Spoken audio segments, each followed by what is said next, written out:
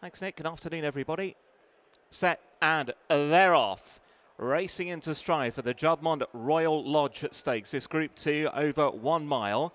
And with a big white face, it's Dubai Mile that would lead them at a very steady gallop. Shows by a length and a half to the hot favourite Flying Honours, who runs in second in the royal blue there under William Buick. The dark blue to the outside is Greenland under Ryan Moore. And tucked in last of the four is the Foxes. So going on at this steady pace, it's Dubai Mile that dictates the tempo, and a Dunny Musket leads by a length or so. It's a Greenland who shadows Flying Honours, pretty much a dispute for second. And last of the four is the Foxes as they make their way inside the final five. It's Dubai Mile on the front end, still at this very steady pace indeed. Leads a length and a half to Flying Honours to the inside of Greenland. And no move yet from the Foxes under David Probert. And they're racing inside the final half a mile.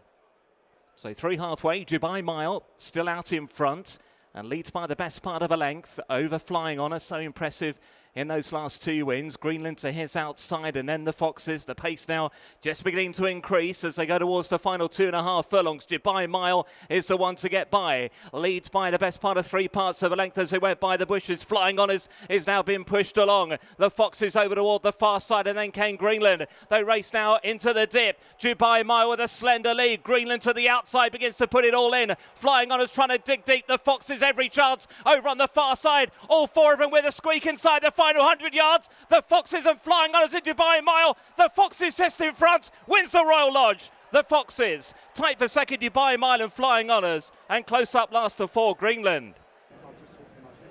Well, a little mini surprise in the Juddmonte Royal Lodge, perhaps not to the man on my right. David Probert has worn the King Power Silks to victory on the Foxes, a colt by Churchill having his fourth run, and he really is getting the hang of it, this colt, David. What sort of feel did he give you today? Yeah, he really has turned over a new leaf, especially the last two starts. I think from when he began at Newbury and then went to the Chesham, things never really went to plan, and he just wasn't quite ready for it. And I mean, like I say, he's mentally just come on so much, and very professional today, very relaxed. With the tempo of the race wasn't very strong early on, and he just got into a great rhythm throughout. And he basically, when he got into gear, he was very tactically aware and stretched really well to the line. So he's got a great future, and I think will improve by further next year. Were you alive beforehand to the possibility of not much of a gallop? Yeah, I was, but I think the first aim was, particularly trying the mile for the first time, was just to get him to relax, and I think that was the key to him really.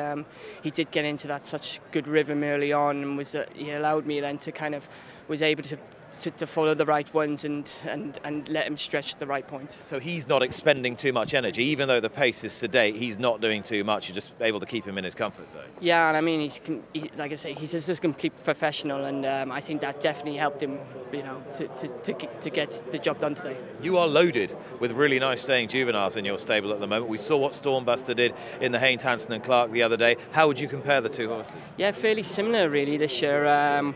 Both are quietly tactically aware, especially with speed, and both of them being quite impressive the last twice. But I think this horse will improve by going 1.5 miles next year even. So and Stormbuster's probably a miler throughout. So yeah, they're both nice juveniles to have in the yard anyway. And are either of them as good as Chaldy?